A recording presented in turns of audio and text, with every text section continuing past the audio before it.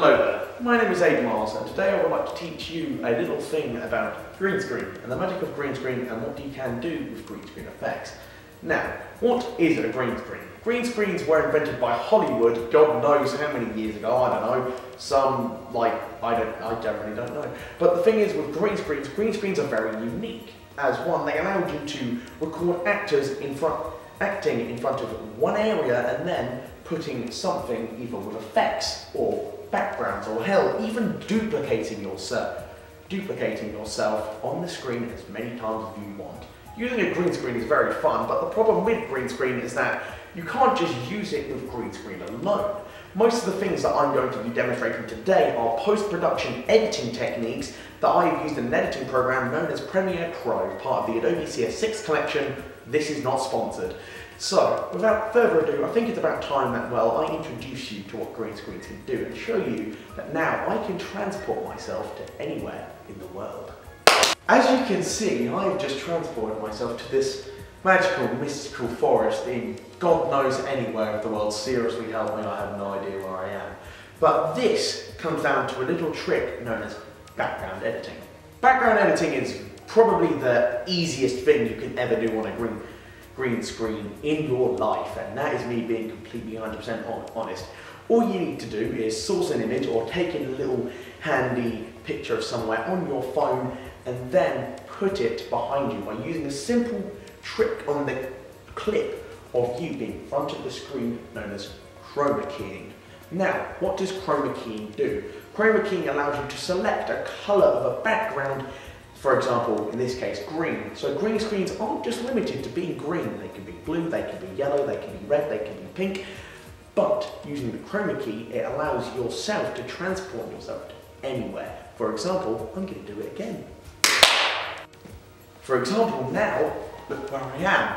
I've moved location, I've teleported again. Some more green screen magic for all of you.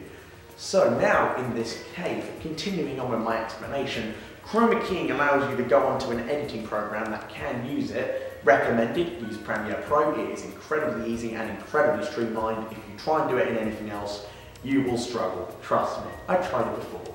But the thing is with Premiere Pro is that chroma keying is really easy. As Premiere Pro, you don't have to go to an external site and buy the effects. With Premiere Pro, all of your effects are there in one. So using chroma keying, I can, like I said, transform myself anywhere. Like I've gone from a forest to a cave and now to the next place.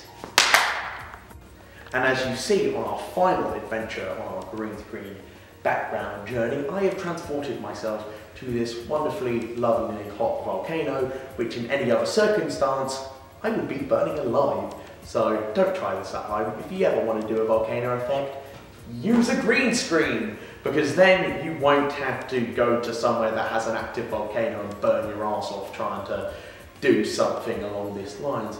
And whoa, I think that's our next lesson when it comes to the green screen. So as you just saw, that was an example of using a green screen effect in a certain situation. Yet again, using a simple trick known as chroma key. I think you'll find that the key to doing work with green screen is chroma keying. So, what comes next? Well, I'll show you another example of that effect. For example, I can make it appear out of my hand. The benefit is, with green screen effects, that you can make them appear anywhere. For example, what I'm going to do now, and I actually sort of need maybe a little test subject. So Rowan, get it! Alright. Right, so now, watch this example. I'm going to shoot you with this gun, and really what happens. Wow, that really hurts. Now, using the magic of green screen editing, I can make it so it does hurt. See, using the magic of green screen, you can do anything. For example, you wouldn't actually be able to do that in real life because you would get yourself arrested. But with a green screen, you can shoot someone and make it look pretty cool. So now for my final trick using this green screen magic, I'm going to try and do something which is a little complicated, but can be possible. Have you ever wondered what it would be like if you could possibly duplicate yourself on the screen, having two of you in one room? Yet in reality, that is completely impossible unless we somehow invent some cloning technology. But with a green screen, it is doable. For example, if I stand here and then clap my hands. Right, as you can see here, I have now duplicated myself and then now it's a second Aidan. So hello there, how are you doing today? Great, positively fabulous. And you? It's great, I'm fine as well. Oh, that's lovely. So, how do you like your little short existence? My existence is, you know, going pretty good. Yeah, I've had enough of you now, frankly. Wait, what are you doing? So as you see, that is some of the effects you can do with a green screen. Now the thing is with green screens are complicated, and most of the work that you will have to do will have to be in the post-production phase in an editing program. But you can amaze your friends with it. You can amaze your friends with it and do whatever you want with it. For example, there are so many other effects I have not touched on today. For example, background editing and effect editing are some of the basic stuff. But when it comes to doing editing such as duplicating yourself, that sort of stuff takes a little bit more time. But anyways, my name has been Aidan Miles. Thank you guys for watching. Stay awesome.